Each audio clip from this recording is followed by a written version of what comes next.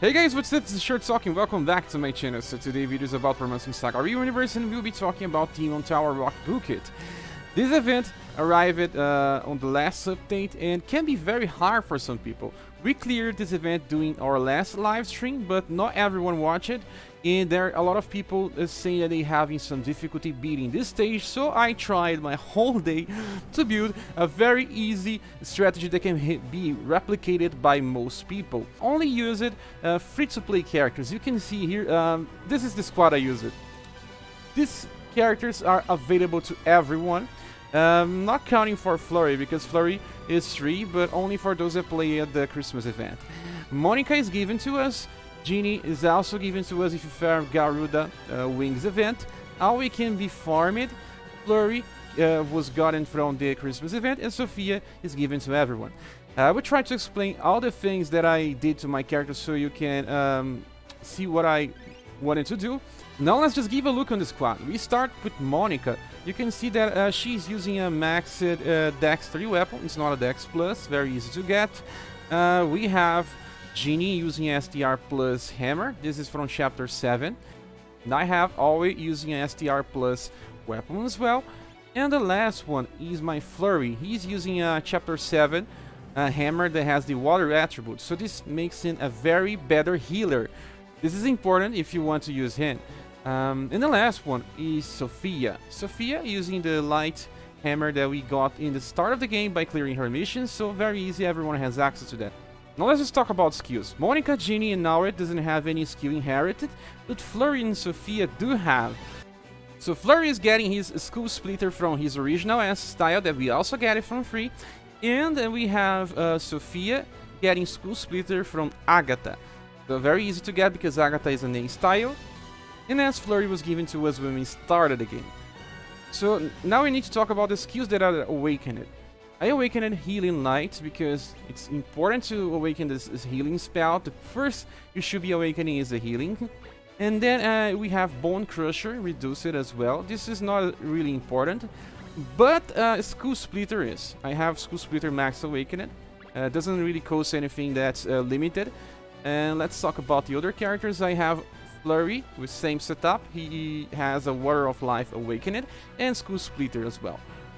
And now he has Sky Drive awakened 2 times because it doesn't use any limited items, and Spiting Strike awakened once because he can only be awakened once. And let's see the other ones. I have Jeanne here with Petra Delta awakened, but I tried to use Petra Delta on the first enemy, that one that brings confusion all the time, and he can be petrified.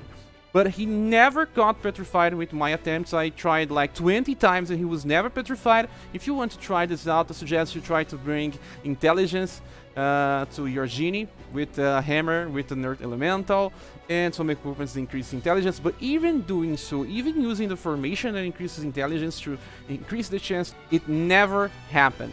So this is why I forgot about this strategy and tried to bring a different one. So I awakened the Hawk Splitter 2 times, because awakening 2 times also means that I do not need to use unlimited items. And last one is Monika, one of the most important characters here. She has Mega Thrust awakening 2 times, so I'm not inheriting any other skills from my XMas Monika, so this can stay as a free-to-play strategy.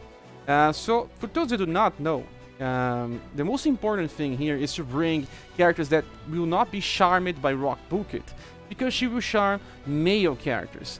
And Flurry and Naure are not considered male, they are unknown. So having 3 females and 2 unknown will guarantee that you will never be charmed by Rocbouquet, reducing the difficulty of this event by quite a lot. You do not need to bring these characters, you can bring any type of damage dealer instead of Jeanne. Aoi as well does not really need to be this one, you can also bring another female character. Flurry is here because he helps, not exactly just because he's unknown. But bring a female squad here will be way easier than I'm doing here. And I'm using Hunter's Gambit. I'm using Hunter's Gambit because Monika is my central damage dealer, but you could also be using a different one. You can also use Speculation. Speculation increases STR and agility on the same time, and can help you, even through the blunt can be resisted, and it's still okay to deal lots of damage here. Depends on the characters that you're using. If you are bringing Azami and Cat, they also work well here. Okay, so let me just explain another thing. So now let's just talk about all the skills that I'll be using on this battle. I will try to use Mega Thrust to inflict lots of damage and try to kill the first enemy as soon as possible. Shock Rush is only used on Black so that we can paralyze him and he will not prove a threat. And let's see, Jeanne will only be using Rock Splitter, sometimes Crushing Blow if I don't have anything available. And I will only use Sky Drive most of the time, but sometimes Speeding Strike as well, depending on how many BP I have. The last two are the most important.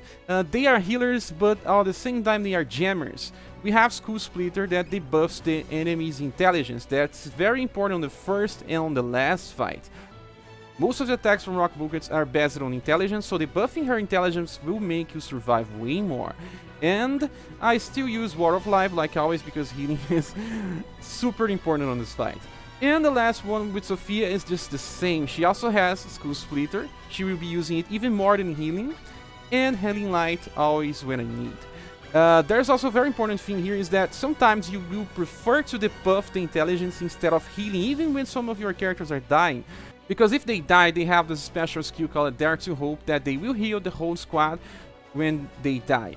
Cannot be by poison. If you die by poison, it won't trigger. But then if one dies, the other will revive the one that died, and they can keep refreshing that if needed. So now that I explained everything, you guys can watch the run on the middle of the screen. It was very intense, this fight. I got like 3 fights when I was close to win and I didn't. So please subscribe if you haven't and enjoy the video.